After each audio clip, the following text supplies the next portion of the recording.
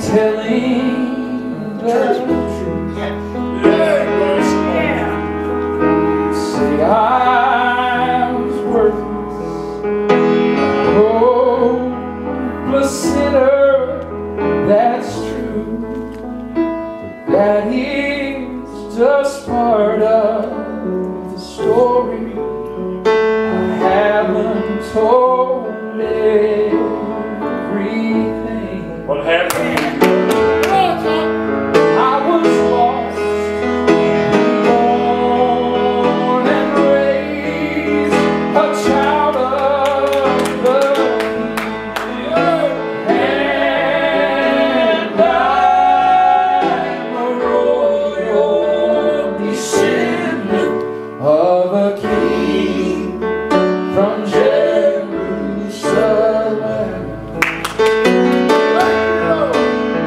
I'm part of the bloodline of David.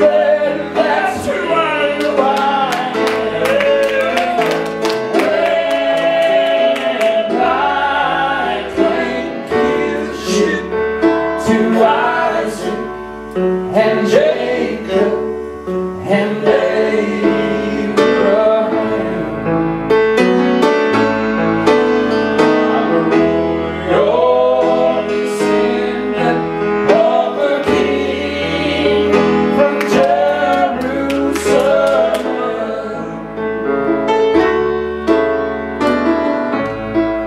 I know you, son. How in this world you say such a thing, You didn't inherit it from me, buddy. claim I am royal, Yeah. to say that my father's a king. I'd have to take you to that altar where it happened about 50 years ago. I met this king, I was washed in his blood, and that's all I know. And I'm a royal descendant of a king from Jerusalem. I'm part of the bloodline of David. That's who I am. And I claim kinship to Isaac and Jacob and Abraham.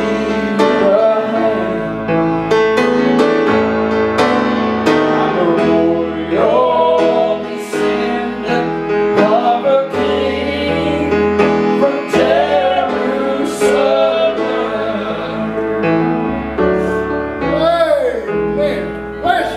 Duke sung this song. Duke introduced this song to our church. And sung it everywhere he went. Everybody requested that Duke would sing Royal Descendant.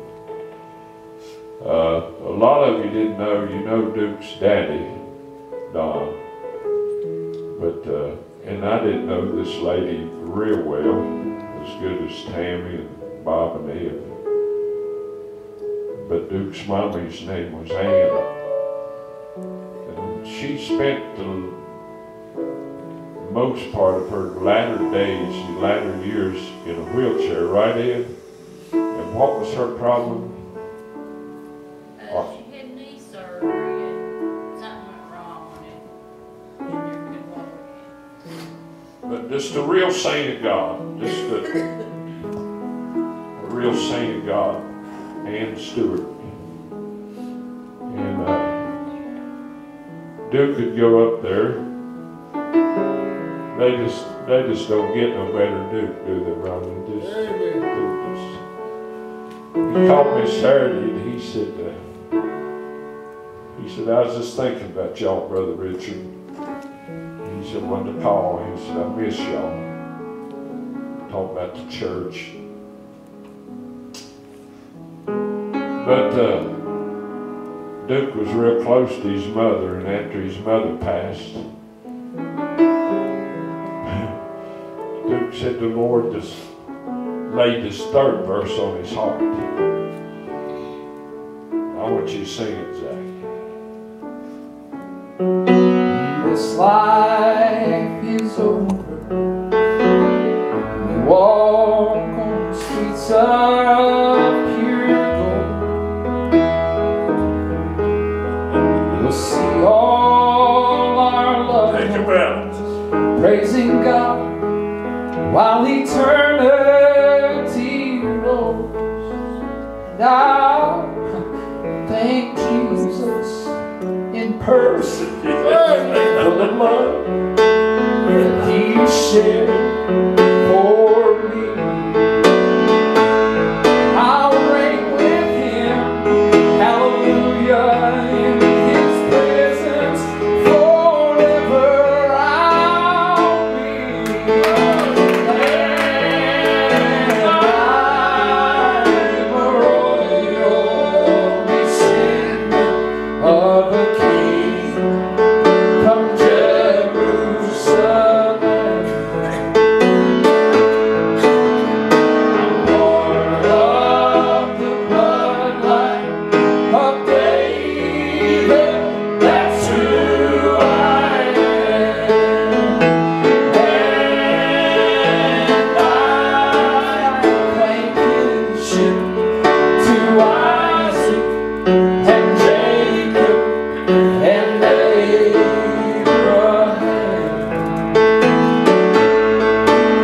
I'm a royal descendant of the King from Jerusalem.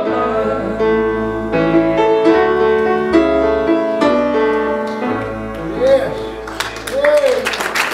A lot of folks think that because he was God's son, he was not subject to pain, suffering, and heartache. And at one time he wasn't. He was not subject to all of those. You're up. God made us in His likeness and His image, created us and fashioned us after Him. But God is a spirit, and they that worship Him must worship Him in spirit. You're right. Amen. When God looked down on a sin-cursed world,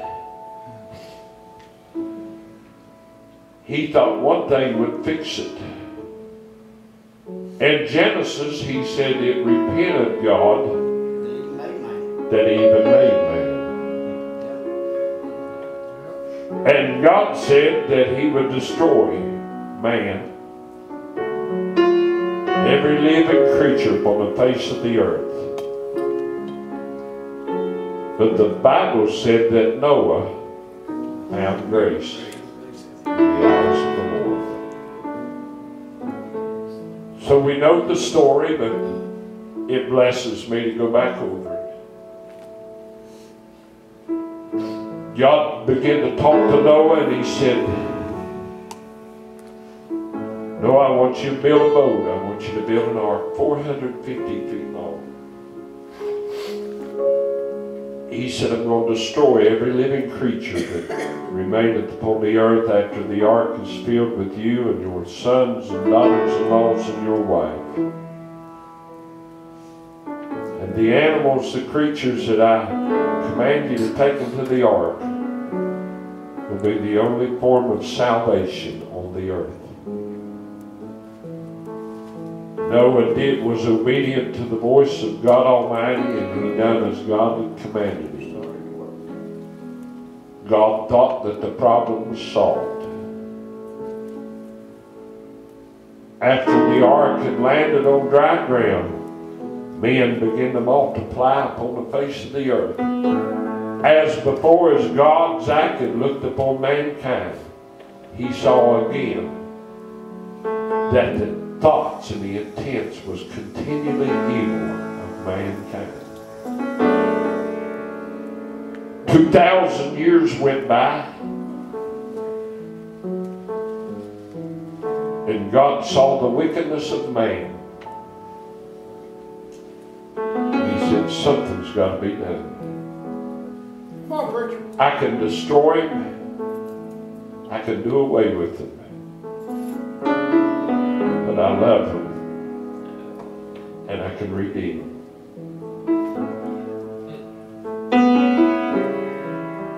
God looked all over heaven, and he seen the only redemption would be the blood of his son.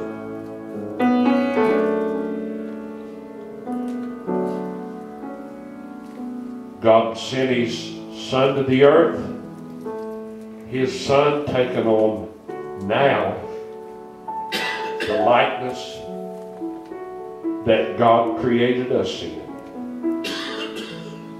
His son was no longer a spirit, but he was filled with the Spirit. And the Spirit was clothed and it was housed in an earthly vessel. Yes, it was. A vessel, Andy, with skin, with natural ears, natural eyes, a natural voice. Having all of that vessel that God signed the Word, the Spirit was housed in, also knew pain. He knew worry. He took on pain. He took on worry. He took on grief. He took on loneliness. And he even took on a broken heart. He suffered pain. He suffered fear. Wait a minute, preacher, we can back this up. We can back this up by the Word of God. He suffered rejection. Oh, yeah. Got down right to the end.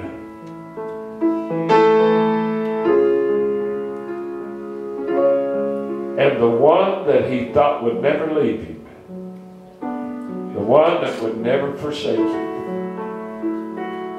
he experienced that. He'd been betrayed, he'd been hurt, his heart had been broken, he'd been bruised for our iniquities, let me add that. Oh, yes. He'd been chastised, and he was chastised for our sins. And he's still the mercy seat. Hallelujah, forever. He got lonely, and he got down. After those that walked with him said, we got you back, he went into the garden.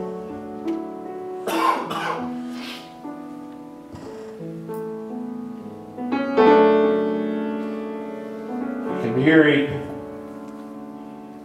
You can see the tears running down his face.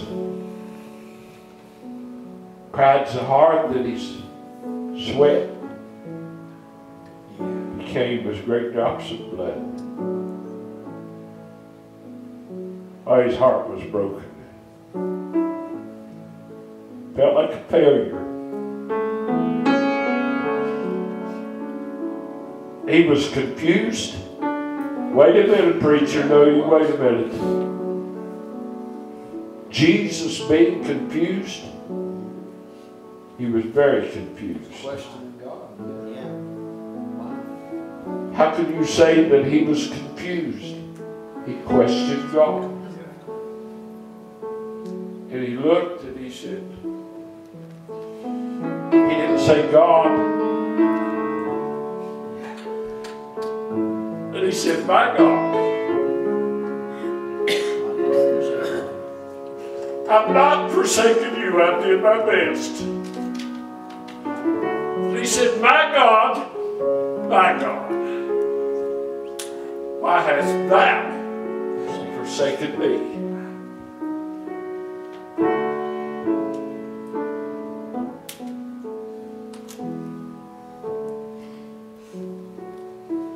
In saying, I've had enough.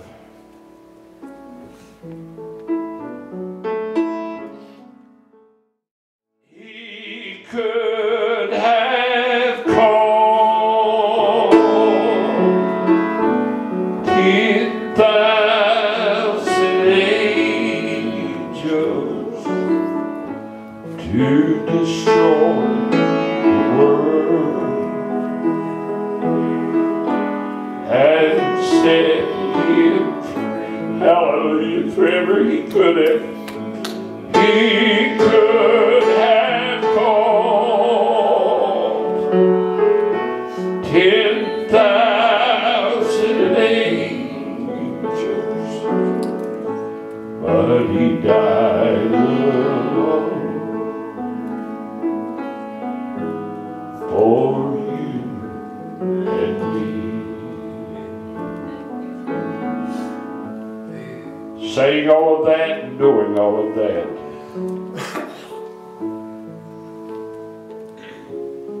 He said, let this cup pass from me. Andy, I'm glad that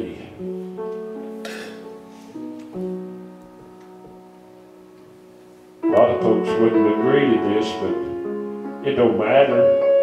It's my feeling. And it's my belief. And everybody else don't have to believe it. I believed when he said, let this cup pass from me. God Almighty being the loving God that he is. Yeah. Said, all right, let me think of something else.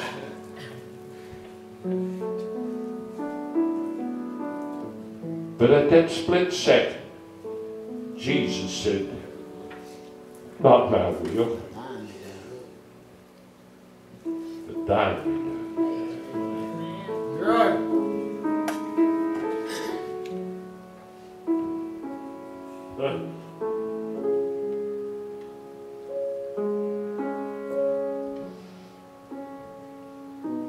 And we're in a heavenly place right now.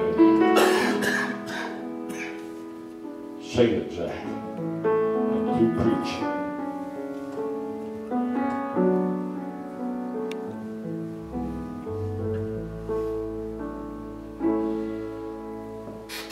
The blood that Jesus shed for me,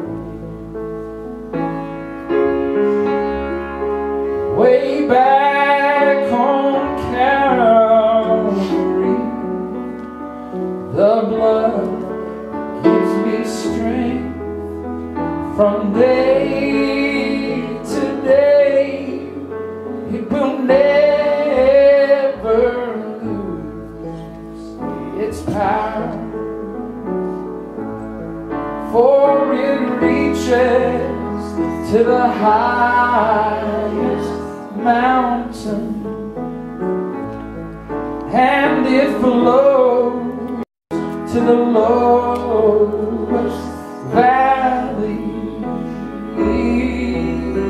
The blood that gives me strength from day to day, it will never lose its power. No, it soothes my doubts,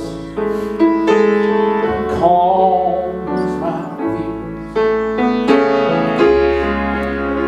and it dries